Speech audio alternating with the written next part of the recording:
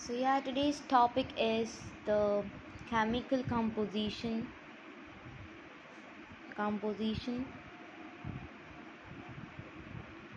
of protoplasm. So in your first mind, the question arises: what is mean by protoplasm? It's a living building material which makes cell, or you can say that it's the living material which includes the nucleus, organelles, and cytoplasm that makes the cell. The protoplasm actually makes the cell. So the definition of protoplasm is that it is a living building material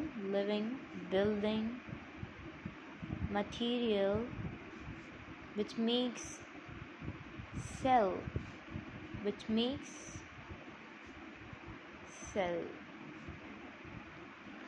So in protoplasm generally there is 70 to 90% water. In protoplasm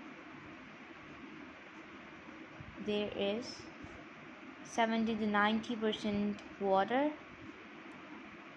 okay, and there is 10 to 35% dry weight. In dry weight there is the solid things come, which is the proteins, proteins, carbohydrates, lipids, nucleic acid, salts, and many other things. Nucleic acid, salts, or you can say these are the dry weight into the cytoplasm. So now talking about the bioelements, there are 6 bioelements. They are carbon, hydrogen, oxygen, nitrogen, sometimes sulfur or sometimes calcium. So here I am writing sulfur and potassium.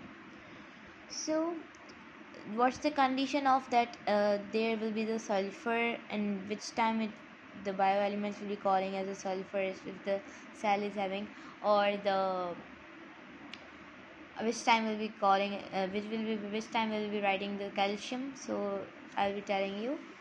We will be writing in muscle cell, talking about the muscles cell, there is sometimes calcium and sometimes sulfur. Sometimes sulfur and calcium. I'll be telling you that why sulfur and calcium.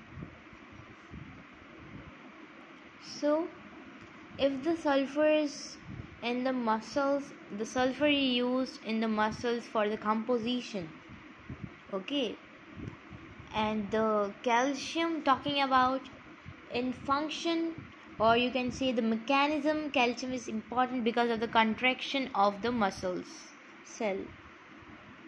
In the contraction of the muscle cell, the calcium is more important for the contraction, okay.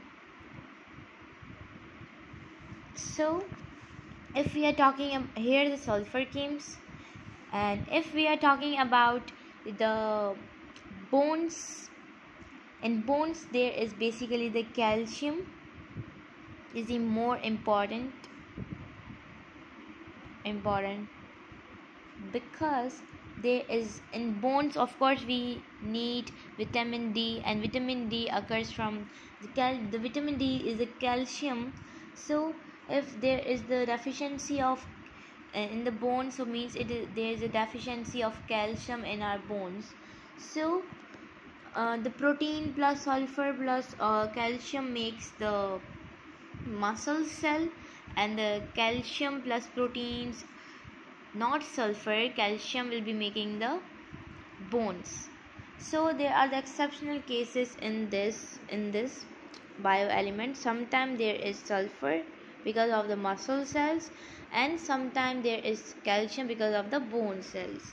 So this was the chemical compositions of there were the few points which we discussed today in our class about the chemical composition of protoplasm.